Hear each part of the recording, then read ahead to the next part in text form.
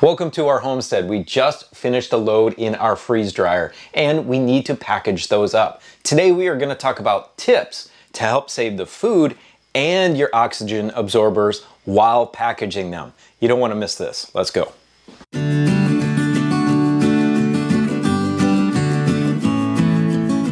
Now that the cycle is over, we need to get the food out of here and packaged quickly. Why?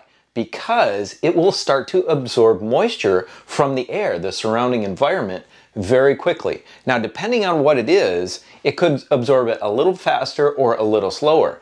I've done freeze-dried watermelon before. It's beautiful. It's like cotton candy.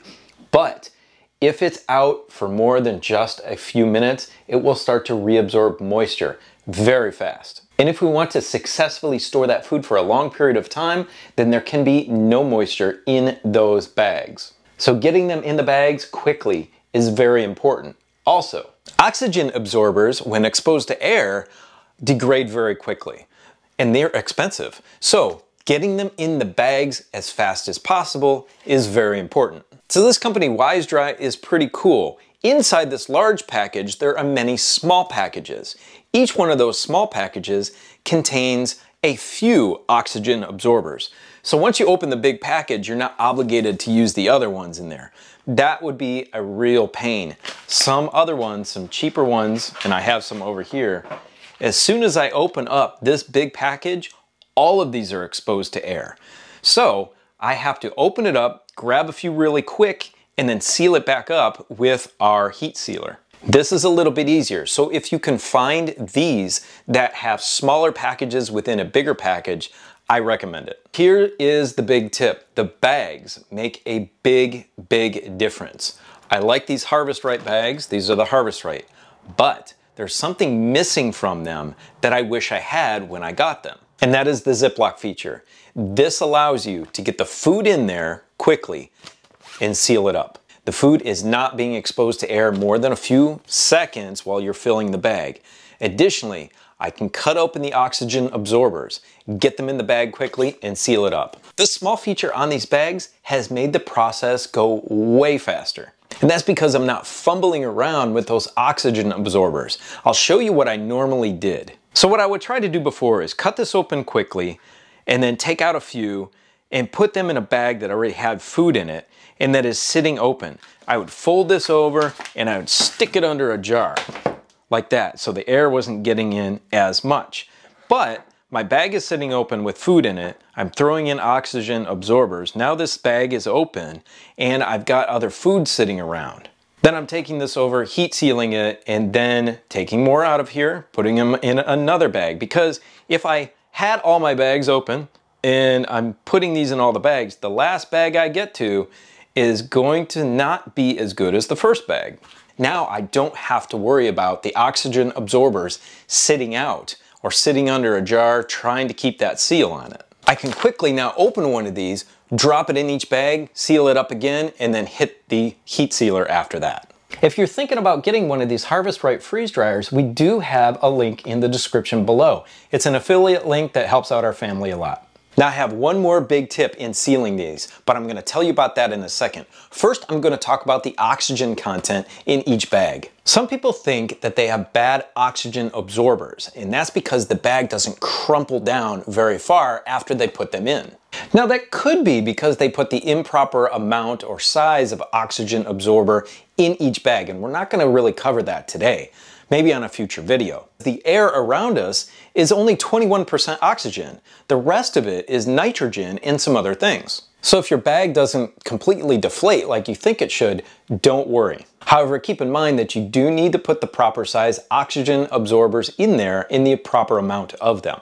And that'll depend on the size of your bag. Now, a nice added bonus for oxygen absorbers is that they will kill bugs. It doesn't kill the eggs, but it does kill them in the adult and the larval stage. And I'm obviously not worried about that with my newly freeze-dried food that I'm taking out right now. But if you are packaging beans or rice purchased from the store and you haven't froze them or heat treated them, oxygen absorbers will help with it. They're actually one of the best ways to kill bugs in pre-packaged foods. Let's get these in the bags and I'll show you how fast the process is. So as soon as I remove these from the freeze dryer, time is ticking against me. So I need to open these up and get them in there quickly. As a side note, if you've never had beans like this, they're actually really good snacks. My wife puts a tiny bit of olive oil on them, salt and pepper, and they're great just raw like this. So that took me just a few moments, and now I can seal this up and set it off to the side while I am packaging up my other fruit and veg that I just did. And that's a huge plus because I don't have to open these up yet and have them potentially degrade. I can just wait and keep these over at the side. I usually like to do a fruit salad, so I'll just combine these all together in a bag. There's some peaches here and apples. I'll just throw them all in there together and call it a fruit salad. I don't individually package things a lot of the times. Now additionally, you can see I have extra room in here. I need to go get another tray and I don't have it out yet. So to help save that food and keep that moisture out, I'm gonna seal it up until I can go get that other tray. Here's a little tip too.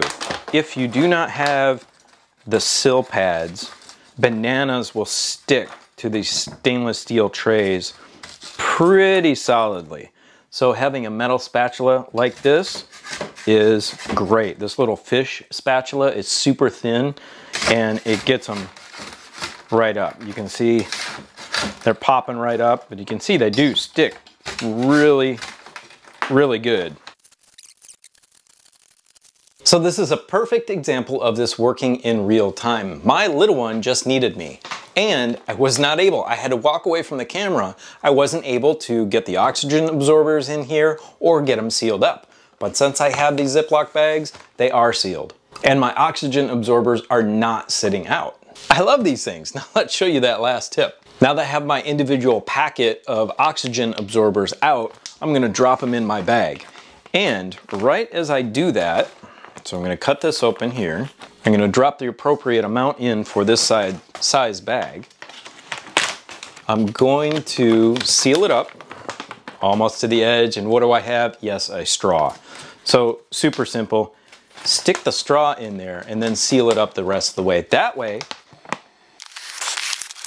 your oxygen absorbers will be doing less work. They will be more viable because they are absorbing less. Now we can seal it up on the heat sealer. But before I do that, we're gonna drop the appropriate amount in the next bag, and then I'm gonna seal this up as well. So I get them all done ahead of time. Now I'm left with some extra ones that are open, but since I've done this quite quickly, I can seal this up. And now these are sitting waiting to heat seal, but I'm not worried about them at all because they have a seal on them already. Although it's not super airtight, this is gonna make it airtight.